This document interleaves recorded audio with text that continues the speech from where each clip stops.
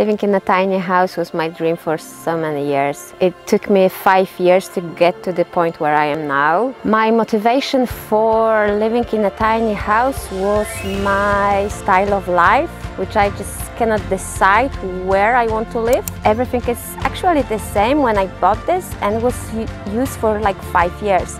So it's pretty long time for the wooden constructor. However, I can actually tell that's a perfect condition, and I'm really happy about that because I don't need to do anything, which makes life much easier for me. You just feel so good when you can do something around your own house. I love the gardening as well, so that gives me such a joy. I like the most the moment when I'm coming back from work and I can actually relax here on the deck, or I can go for a walk because I live in a really lovely forest where I've got lots of lakes.